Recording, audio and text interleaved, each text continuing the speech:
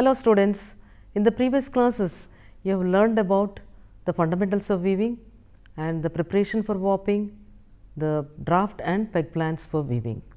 Today we will investigate about various factors that control the weaving and also understand the calculations involved in making a fabric and also setting the loom for desired dimensions. A grey fabric consists of warp yarns, weft yarns and finishing materials. So, the weight of the fabric is influenced by the yarn weight used in the both the sides of the cloth and finishing materials such as sizing. When a fabric of a specified dimensions and weight are required, the weaver must set the loom and prepare the fabric as per the order. For this, the weight of the warp yarns and also weft yarns should be known. Depending on the weight of the sizing material is planned. Some waste is also made in weaving and during preparatory process, which cannot be ignored here. Besides these, there are various other factors which need consideration. So, let us understand these factors before we enter into original calculations. So, first of all, we will take the contraction of warp and weft. Generally, the cloth contains two sets of yarns which interlace with each other.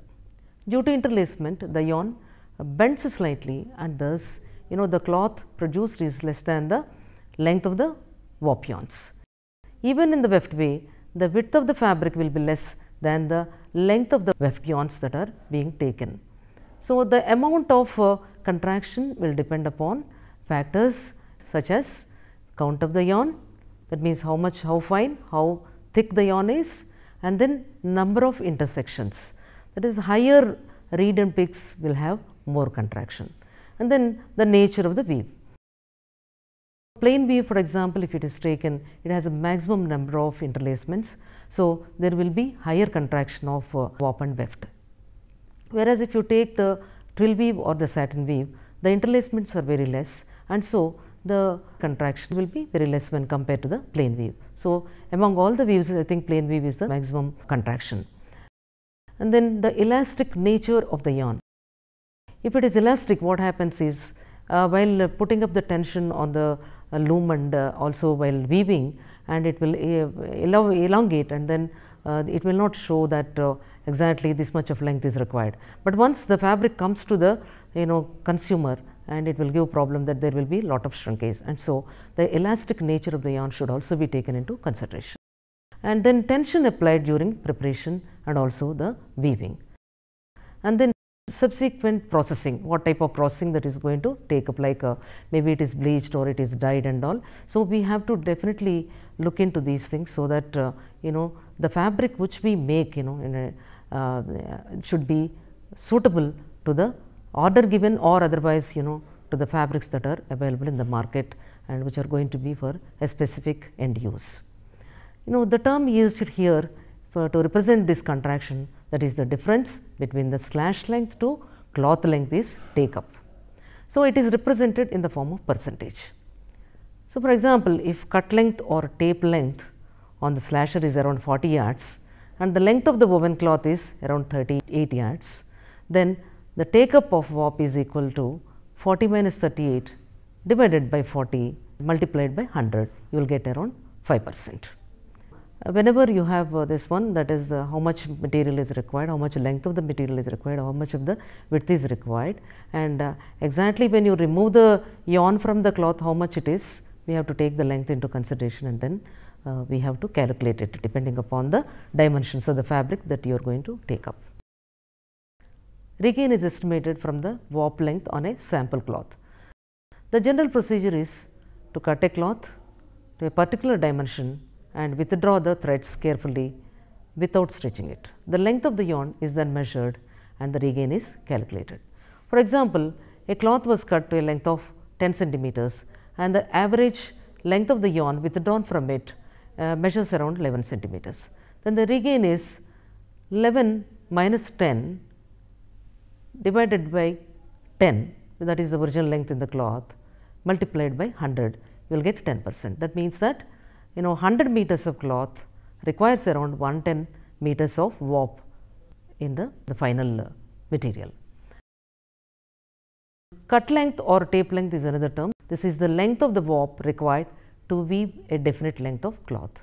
So, this tape length is equal to required length of the cloth plus uptake. So, we have given the the length that is there in the fabric and also the uptake, that means that contraction that is there. We are giving these two, then only it becomes the required length of the cloth multiplied by 100 plus percentage of regain of warp and divided by 100. So, tape length are marked on the warp during slashing. For example, we have to calculate the tape length for 20 yards of grey fabric whose regain of warp was found to be 6%. So, how you will calculate this one? The tape length is here now, we can calculate it. About the tape length is given is 20 multiplied by 100 plus 6, because it is the uptake or the 6 is there, and which is divided by 100 again, and we will be getting around 21.2 yards or 21 yards 7 inches.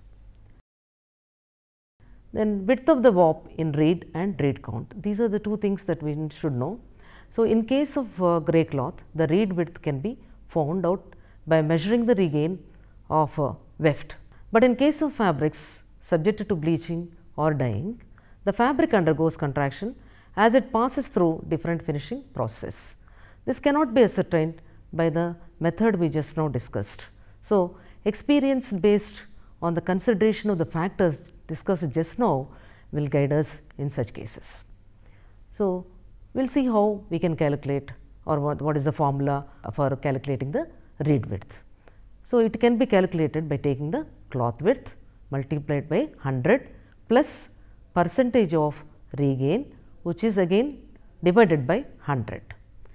So, when we have ascertained the regain or percentage of contraction of weft, we shall have to find out the count of the reed to be used.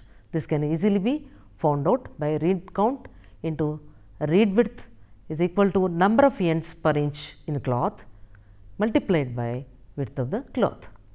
Therefore, reed count can be taken from this, that is number of ends per inch in the cloth multiplied by width of the cloth and then divided by reed width. Then coming to the next calculation, that is loom pick. So, owing to the contraction of warp during weaving, picks per inch in the cloth are higher than the picks inserted per inch of the warp on the loom. Therefore, to ascertain the number of picks to be inserted per inch of warp on the loom, to get a certain number of picks in an inch of cloth, we have to proceed loom pick multiplied by tape length is equal to picks per inch in cloth multiplied by again length of cloth.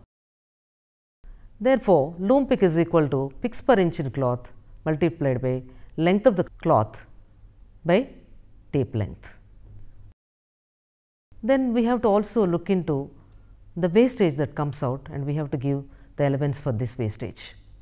This is an important factor, especially for costly yarn, because in such a case it is necessary to estimate the amount of the yarn required very accurately. The amount of waste will depend on the nature of the work, process gone through and other things. There are two kinds of waste, one is the visible waste and the other one is invisible waste. And visible waste, in case of warp, a quantity of waste is made in winding, and also this waste is derived from cob bottoms, spoiled cobs, bobbins or hanks, piecing waste. Now, the amount of waste will be more in case of winding from hanks. On high speed winding machines, the percentage of waste is very low, and the slasher may contain some waste, but the loom waste is almost negligible. Allowance for waste to be made for grey warp, example 30s count on ring bobbins is about 3 to 5%. In case of colored warp made from hanks, the allowance for waste to be made should be about around 5 to 7%, just because it may not contain one color, it may contain different colors, and so the wastage may go high to 5 to 7%. In case of weft supplied in the form of ring bobbins or mule corps, which can be directly used on shuttle, the percentage of waste will be very low. Then coming to the invisible waste. Invisible waste refers to the loss of moisture in the yarn before weaving.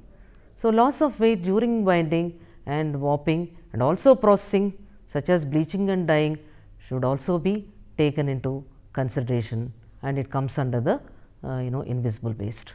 So, this will not be seen actually.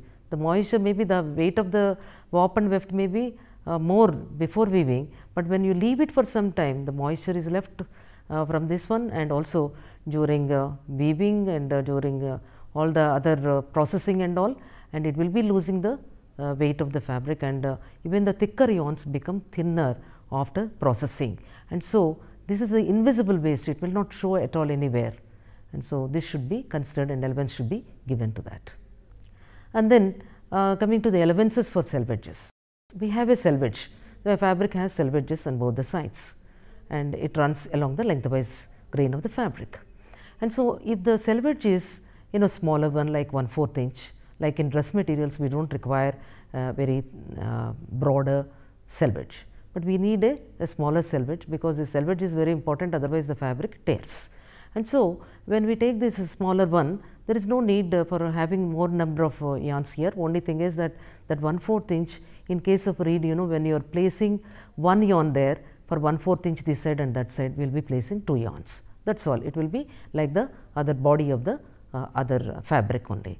And in case of tape and other special selvages, we need to give allowances for these things, and particularly we should see how much is the width of that particular tape, and then allowances have to be given accordingly.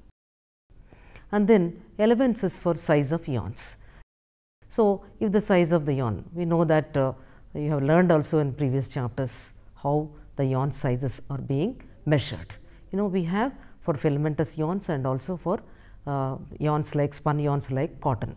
Cotton has a yarn numbering, whereas filaments have a direct kind of measuring the size like denier or tex.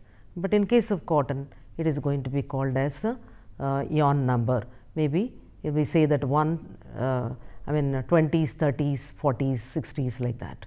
And so, that means that 1 pound of cotton, if it is drawn to 840 yards, then we call it as a 1 yarn count. 20 yarn count, 20s means 20 yarn count, show that 1 lb cotton has been drawn to 20 times 840, that is 840 into 20 times. In the same way, 60 yarn count show that the yarn is being drawn 840 into 60 times. So, like that we have the yarn size, and so the allowance also should be given to these things. And then allowances for counts in bleached and also dyed goods. Allowance definitely should be given, because we just now talked about it. That means during the bleaching, during sizing will be removed, and also scouring, that means that all the impurities that are present in the fabric will be removed during this one, and dyeing and other things, so that the weight of the fabric comes down, because the lint and other things will be removed while undergoing this processing. And so, we have to definitely give allowance for these things. And then coming to the finally the warp and weft calculations. In calculations of a cotton cloth, the formulas given will be found useful for determining various particulars required in practice. So, they have all been derived from the fundamental formulas. So, the count here is the number of hanks per pound, that is just now talked about. One hank is 840 yards. And then coming to the first warp, how we are going to calculate. Here we have to know the total number of ends in a cloth, that is the number of ends per inch in a cloth. If it is multiplied by cloth width plus extra ends for selvage, you will be able to get the total number of ends in cloth. Or you can also say in this way, number of ends per inch in reed multiplied by width of the warp in reed plus extra ends for selvages. Then coming to the length of warp yarn in yards in cloth, it will be tape length in yards and which is multiplied by number of ends, and then total length of warp yarn in hanks, and this can be calculated by taking total number of ends which is multiplied by tape length in yards and which is divided by again 840. The weight of warp yarn in pounds can be calculated by taking the total length of warp yarns in hanks which is multiplied by the count of the yarn, and then the count of the warp yarn can be calculated by taking the total length of warp yarn in hanks which is divided by weight of warp in pounds, that is equal to total number of ends multiplied by tape length in yards and again divided by 840 which is multiplied by weight of warp in pounds. So, by cross multiplication of all these things we get the formulas such as tape length in yards, for example, count of warp yarn which is multiplied with the weight of warp in pounds and also multiplied by 840 and divided by total number of ends. Length of cloth in yards, it can be calculated by taking the count of warp yarn multiplied by weight of warp in pounds multiplied again by 840 minus uptake divided by total number of ends. And because cloth length is equal to tape length minus uptake. And then coming to the total number of ends. So, the count of warp yarn, then it should be multiplied by weight of the warp in pounds and again multiplied by 840 and then it should be divided by the tape length in yards.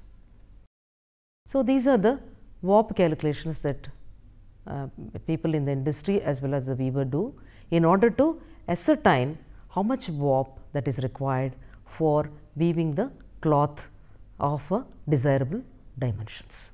And then coming to the weft calculations. And so, it will be little bit similar, but when we take the warp here we will not be able to take the warp, but we will take the weft and the how much width and other things. So, to calculate the total length of weft in yards, then we take the total number of picks, this is multiplied by length of weft in reed in yards, that is equal to length of the cloth in yards multiplied by picks per inch in cloth, it is again multiplied by reed width in inches. So, picks means it is only weft. Okay, warp yarns sometimes are called ends and weft yarns are called as picks, and so here pick means it is a weft yarn.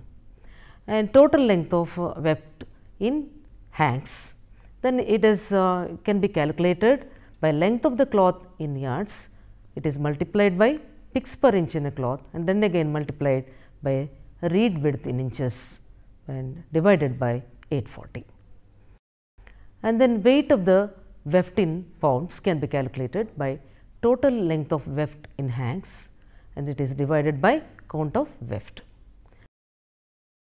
And then coming to the count of weft, we have to take the total length of weft in hanks which is divided by weight of weft in pounds. And then we have the cover, how much cover it is going to do on the surface of the fabric. So, warp cover, weft cover and cloth cover, these are the three important calculations that we have to do. So, warp cover factor, that is called as warp cover factor, and it is ends per inch by root of warp count. By this we can calculate the warp cover factor, and weft cover factor can be calculated by taking the picks per inch divided by root of weft count. Then cloth cover factor can be calculated by taking both the warp cover factor plus weft cover factor minus warp cover factor multiplied by weft cover factor by 28. 28 is going to be a constant.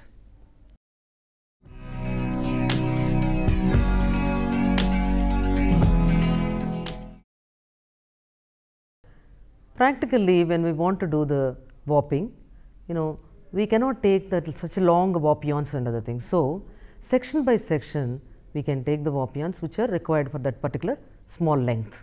Like in handlooms, we may get 1 saree or 4 sarees or 8 sarees. In that case, it is warping is done by section. So, it is called as section warping. And then we have another term called peg warping. That means that a smaller tablets like that is taken, and the warp yarns are wound on 2 nails on the other side, and then we can insert the weft yarns through. In case of wall hangings and other kind of things, that they will be producing on this kind of small tablet looms. If you want to make your own, there is a way. For example, you have slates which are broken at home, those things you can take, and because it is a frame on all four sides. And so, on the frame we can just put up the small nails on either side, and take the longer side of the slate for warp yarns, and shorter side as a weft yarn, that is the width and this is the length. So, we are also showing you one of the illustrations here. You see that the warp yarn or any thread you like, you just take and start from one edge, one of the edges to the till the next one, and then bring it up down, and then take it up again the warp yarn, and thus you can complete putting the yarn over the top nails and the bottom nails. Thus, when you tie up at one point, then your warp is ready. Then if you want to insert weft, you want to insert only say a thread, or if you want to insert a peg or a small a kind of ribbon, or even a cloth which is torn, that you can do it by just putting it over a cardboard, small cardboard, bind it around, and then try to take it one after the other, the plane weave, one by one, and down, take it up and then go down one by one. So, you can do it like that, or if you want to go for a kind of twill, then you go over 2, under 1, over 2, under 1, or otherwise under 1, over 2, or under 2, over 1. Like this you can do it, or even in case of satin weave you can try out here, because it is very easy to do it. So, you take 3 yarn, the yarn or the tape over 3 yarns, warp yarns, and then go down on the 4th one. Like that, how much you have, how you have learned the drafting and also the peg plans and all those things. Taking all these things into consideration, you try to come up with your own samples. You can show it to others, you can even scan it and then put it on the web, so that everybody can see it and we can appreciate you.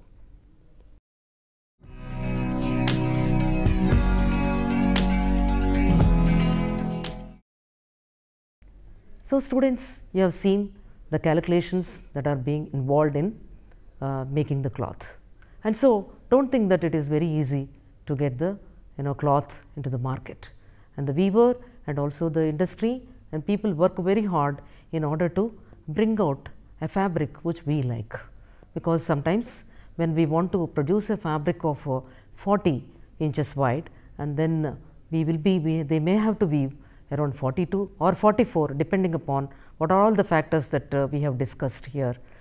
Depending upon that, they will be either taking it 42 inches or 44 inches, and in subsequent processing, weaving and processing, the fabric comes to 40, and thus we are enjoying the fabrics. I am sure that you have enjoyed these calculations. Thank you.